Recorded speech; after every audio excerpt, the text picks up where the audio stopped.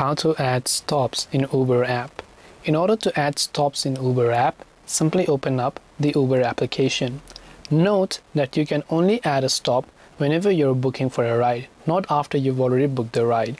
And in order to do this, you can simply go ahead and then first make sure to enter your pickup points. Once you've done that, where to, you want to simply select it, and you will see all the required options that are available, right?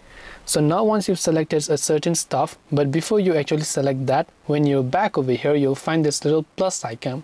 This plus icon indicates you to actually add a stop. So you can tap on it to add a stop, and you can add a stop just somewhere before wherever you're actually stopping, right?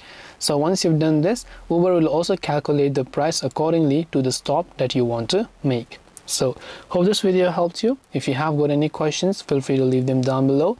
Thank you for watching, and see you soon in the next video.